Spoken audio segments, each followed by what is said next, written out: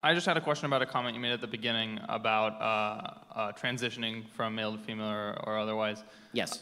I just wanted to ask, what's the harm, you know, if somebody's going to be a happier person because they say that they're a man or a woman, like what's the harm in just letting them do it? I'm not in favor of government banning people who are adults.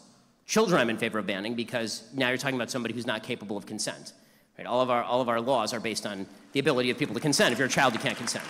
So I'm very much in favor of banning gender transition for kids. I think that it's frankly evil.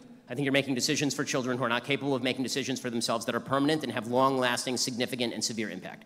As far as adults, if you're 25 and you want to get a sex change surgery and you feel like it's going to make you feel better, you have the right to do it.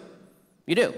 Maybe it does, maybe it doesn't. I mean, the research on this stuff tends to be somewhat conflicting, but if it works for you, it works, right? It's a free country.